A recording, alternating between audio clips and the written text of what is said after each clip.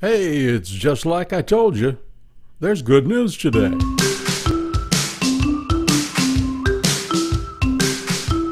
Greetings. Today is Sunday, August 20th, and the Weather Gal is calling for mostly sunny skies with a slight chance of rain and a high of 92 degrees.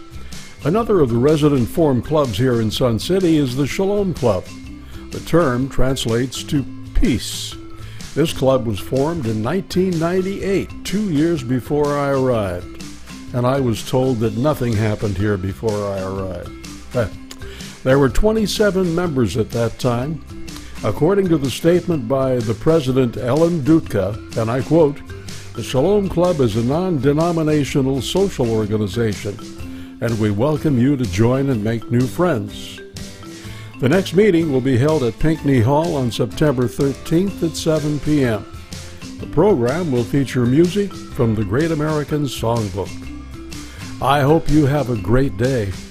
I'm Hal Meeks.